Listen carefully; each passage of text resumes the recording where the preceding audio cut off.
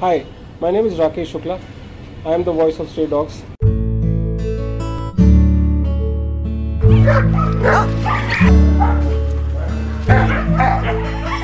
That dude was supposed to die of liver failure and edema. He came to me when he was 2 months old from a slum. He was just about 6-7 kgs of weight. He was dying of malnutrition. He had a liver problem. Why was your name Adrian? Because he had no hair. He was bald when he came. He had no hair. There is no ear for Jai. Got bitten off by another dog. Abandoned dog he was. Abandoned boy. No ear for my Jai. She was 1 month old. She was hit by a bike. It broke her face. So she's been living with me ever since. Her name is Husna.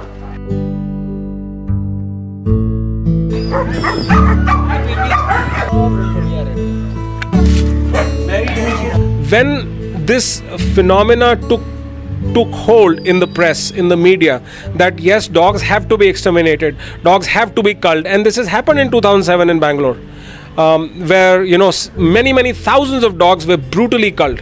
My first response at that time was to what mostly people would do perhaps, is I started calling other NGOs.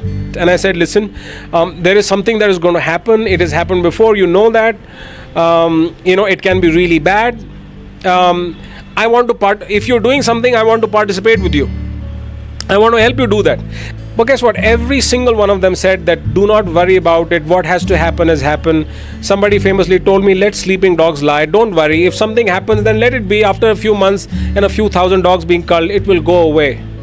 And it was very shocking for me to know that, somebody who everybody else thinks responsible, that they will actually fight, are the ones who are saying that, well, that's okay. That's how it happens, and but it is seasonal. It kind of goes away. So that option of letting a cull happen, a dog cull happen with, dogs would be rounded up and killed, was not an option. Dogs needed a mouthpiece. Dogs needed somebody to tell their story from a legal perspective, from a medical perspective, from a socio-economic perspective. What is the current state of dogs and what happens to them? How do they live in Indian cities? Where do they live? What happens when they are hit? What are the rights they have?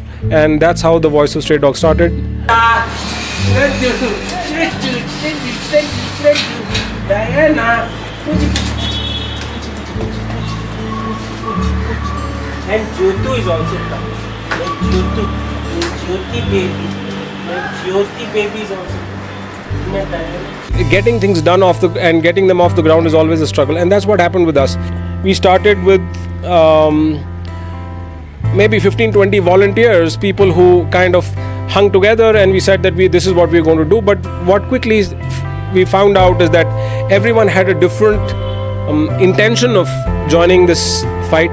Everyone had some people were very closely allied to a particular NGO, a particular group of people. Some people were looking for personal glory. Some people were closely allied to the BBMP that we were fighting in the courts, or we were planning to fight in the courts at that time. So there were many such drivers. But in the end, what came about is that you have to go it alone. So very soon, over the next few months, all the volunteers and engagements, they dropped off. Essentially, what it left was me. After the first few dogs, I realized a few things. One is that I have a talent. And I had the talent which is that I could relate and I could understand pretty much any dog.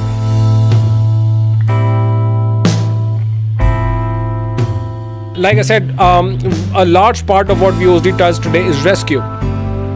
And that's where the talent is really used, because we actually deal with between 5 to 10 dogs every day. So we actually monitor. These are not faceless animals. These are not some numbers that we are running.